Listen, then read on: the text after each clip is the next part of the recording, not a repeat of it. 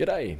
In today's video I'm doing a bit of a hardware upgrade on a Acer Predator Orion 3000. I'll be putting in an NVMe drive, a Silicon Power 512GB, and I'm going to be putting in some Corsair Dominator RGB RAM. To begin with, you're going to need some Phillips head screws, or remove 2 Phillips head screws off the back, and the side panel will slide backwards from there. Having a look on the inside here, we can see a single stick of DDR4 8GB in there, or at least I believe it's the 8GB. Will I take a peek? Yep, 8GB, 2666. So the RAM that we're putting in is 3200 megahertz. Now, one thing I did note during this installation is that if you use full-size RAM, like this stuff with the heat spreader on there, it will actually clip on the DVD burner that's in there. So you cannot use the slot furthest to the right with some RAM with a heat spreader on there. When you go to install your RAM, you got to line up the pin, or on the bottom of the RAM there's a small little cutout which you can see to the left just now.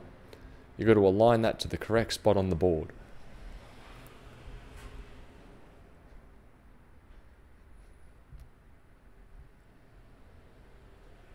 So right now I believe I'm going to use socket 2 and 3 for this RAM, and the customer has asked to retain the original 8GB in there.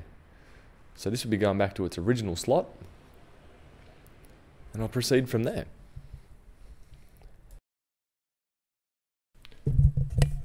And next up, if you're wanting to upgrade the hard drive, you're going to have to take out the DVD ROM, which is in the front of the machine, relatively center. There's a tab on there that you can push on that should release it.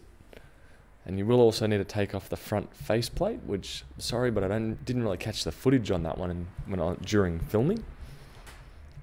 But you will find underneath the 3.5-inch bay, well, as you can see, we've got one removed front panel. Next up, this tray here needs to come out, which is held in by Phillips head screws. Luckily, unlike other brands, on this particular case, everything seems to be Phillips head screws, which is nice and straightforward and self-serviceable, as opposed to using a proprietary torque head or various other screws.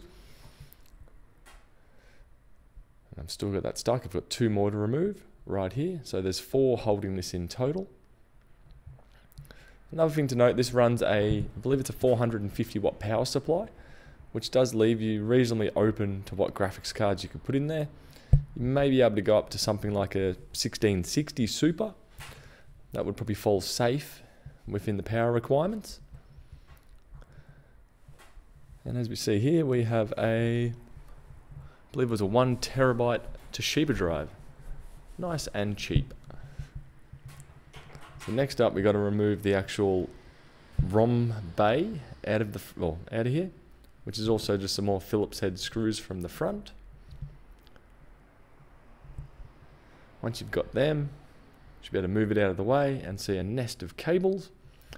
And if I zoom down in here, you will be able to see the M.2 slot there, so the NVMe M.2. And we do have a couple of extra SATA ports available. So I'm just going to unplug the power. The power supply also does have an extra 6-pin power for graphics. And as we can see, I'll proceed to install the M.2 in here. Sadly, Acer didn't include the actual screw to tie it, or to hold it down, so I did have to go through my little box of screws to get one. But I'm going to proceed with the install from here, and I hope this helps knowing what you can upgrade in your Orion 3000. With these few little tweaks, it should net a fairly decent speed. So personally, I would have went with dual channel 16GB rather than 24GB in single channel. But down the line, with the NVMe in there, 24GB of RAM, add in something like a 1660 Super, and this would be a very capable gaming machine. Anyway, I'll catch you guys later. Bye.